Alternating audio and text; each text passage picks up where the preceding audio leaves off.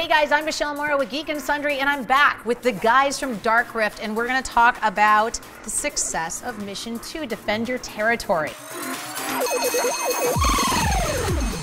From Mission 2, Defend Your Territory, we gave Lenovo Game State website some exclusive flyover videos of the interior and exterior environments. And we got some really great comments and feedback from our community. Getting your creative juices going and kind of getting excited about something is what we're all doing this for. So, keep it coming. So I heard you guys brought some comments from the community on Game State. We have one from Andrew Peeling.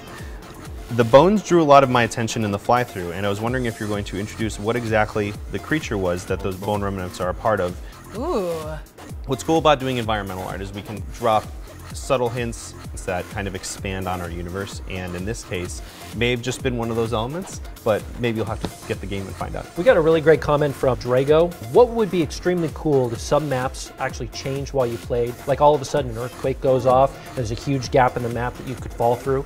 The one I have here is from Multi-Umbrian. You see those doorway areas at 15 seconds in. Maybe you should be able to get some kind of power-up that puts a shield in those doors. So when an enemy steps through, they're vaporized or tased. We get a lot of comments like this that are regarding the map changing dynamically based on the player, and this is already a very large tenet of ours. What's cool about that comment in particular too is that I noticed that it sparked a debate within the community. Yeah, we check the comments every single day, and we're really looking for people to sell their vision to us, sell us your fantasy, and we pay attention to all of them. It's very exciting for everybody. Well, the comments are amazing, as always, but let's not forget about the incredible artwork that's been submitted on the Game State site. Well, if we look at the submission by LarsHolte, The Realm of Peace, it looks like this peaceful, wonderful place to be. But then when you read the description, there's kind of some depth there, as that this was actually like a past battlefield that's been polluted and ruined with debris. So the next one we have here is Goreplex Swamp, and this is by LukeGarvey. And there's actually a really gloomy atmosphere that's created from this swamp. I really, really like this piece, and I like where he's going, and keep up the good work.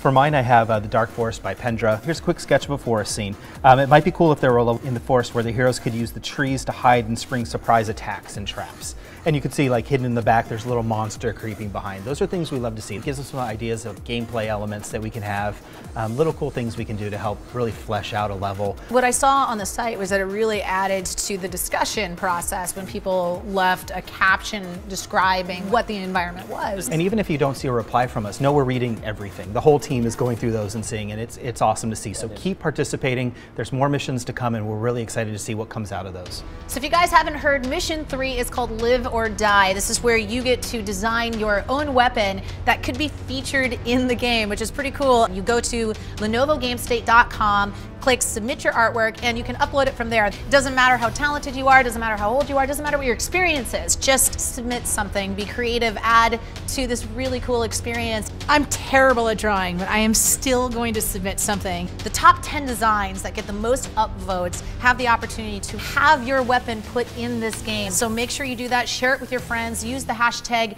GameState. And guys from Dark Rift, thank you so much for joining us, and I can't wait to see how Mission 3 goes.